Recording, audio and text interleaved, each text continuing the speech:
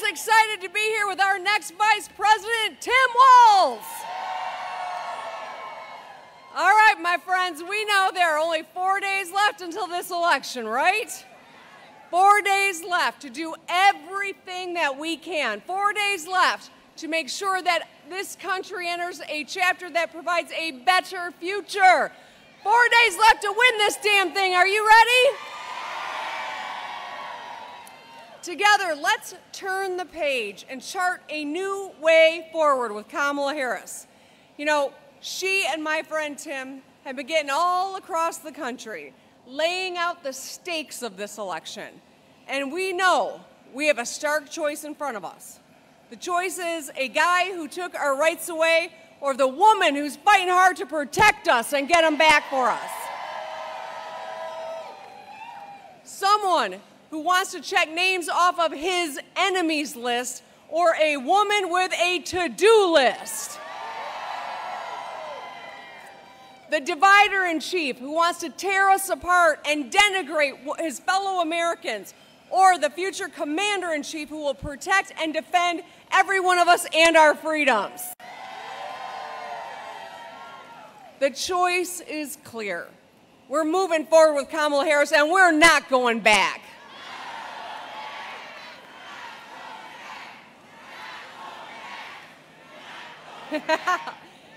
As president, I know that Kamala Harris will work across the aisle to get things done.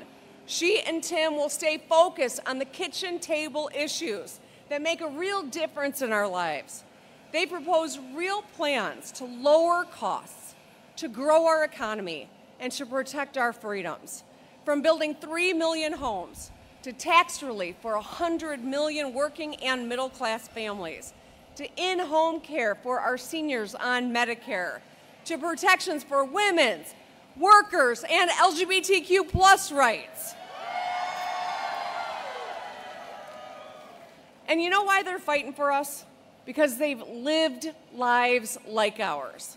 We know that Donald Trump doesn't get it at all. You think he's ever used coupons? You think he's ever rushed out the door to drive carpool? Oh, hell no. You know he doesn't even have a driver's license. You don't need one when you're chauffeured your whole life. You think he's ever shoveled a neighbor's driveway?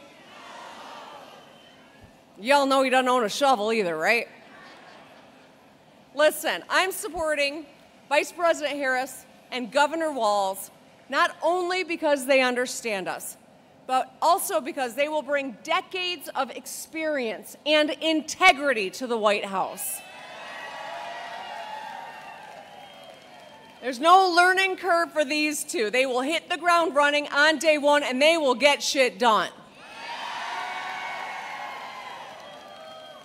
They understand that the future of our economy is at stake, and that's why, as Vice President, Kamala Harris helped pass bipartisan legislation creating good-paying jobs right here in Michigan. Today, there are more auto workers than when Trump was president. Yeah. Labor force participation is at a 15-year high, construction jobs at a 22-year high, and total employment, the number of Michiganders working, is at a 23-year high. We are fixing more of the damn roads than ever. We're creating and protecting thousands of good-paying, middle-class factory jobs all across the state of Michigan.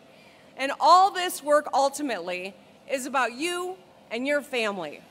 We want Michiganders to be able to go home at the end of the day, tuck their kids in at night, go to sleep knowing that their family is going to be okay, that they make enough to have a safe and secure retirement. And while we're headed in the right direction, and I'm proud of how far we've come in the last 4 years, we certainly have got more good work to do. And when we face serious problems, and we will, we know that there is going to be some sort of crisis that we are going to have to confront. We will need a serious commander-in-chief like Kamala Harris. We don't need someone who talks a big game but doesn't deliver. You know who said he'd create jobs, but the truth is we lost 280,000 jobs when Trump was president. He said not one auto plant would close. Well, he was right. 6 closed. He said he'd make healthcare cheaper, but all he tried to do was repeal Obamacare, and let's be glad he was a failure at that too. We cannot afford another Donald Trump presidency. As president, he cut taxes for the wealthiest among us. And I ain't talking about anyone in this hangar. In a second term, he's going to be worse. He made it easier for people and companies to cut corners, screw workers, and pollute our air and water. Not only does he say he's going to cut taxes for the wealthy again, but he wants to enact a national sales tax on the rest of us. $4,000. That's how much more it's going to cost the average person in this country if he gets back into office. And on top of bad policy, I want to talk about his dangerous rhetoric. As someone who's been the target of it, I know only too well that words have consequences. The ugliness that he promotes. He wants to end qualified immunity for police, putting our families and communities and law enforcement officers at risk. He wants to go after the enemy from within and prosecute his political opponents. He trashed the city of Detroit and auto workers. And he and his buddy, J.D. Vance, want to pursue a national abortion ban. I thought Michigan had spoken on that issue 2 years ago. Well, guess what? We got to speak again in this election, and it's talking about abortion rights as well as everything else on this ballot. Picking a president is about policy, but we also know it is about character. A president's actions impact people's lives, for better or worse, and a president's words can change the way we feel about ourselves, about our communities, about our country, about our future. We deserve a president who embodies the values we try to pass on to our children. You work hard, you tell the truth, and you get shit done. We don't need a con artist, a bully in the White House. We don't need a guy who thinks that he knows better about our bodies than we do. No, sir. We can argue about policy, but we deserve a commander-in-chief that has real plans, that tells the truth, that represents all Americans, no matter who they are or who they voted for. And that one and only candidate is Kamala Harris.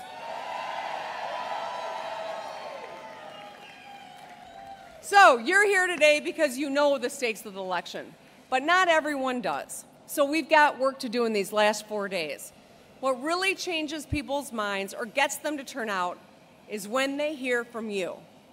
All the money on television, all the rallies pale in comparison to a fellow American, a fellow Michigander, a fellow coworker or parishioner, or someone in your neighborhood or family who talks to you and asks you what's important and tells you why Kamala Harris is the candidate for you.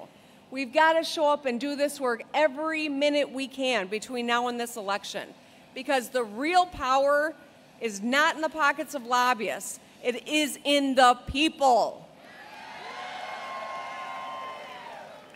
So here's my ask of you. Take care of yourself in these next 4 days. Hydrate yourself. Caffeinate yourself. And if you run across a vegetable, eat the damn thing. The kids are going to be okay if they eat pizza every night from now till this election. But they won't be if we don't turn it out for Kamala Harris in this election. So, are you ready to knock some doors? Are you ready to get out the vote? Are you ready to win this thing? All right, Flint, I love you.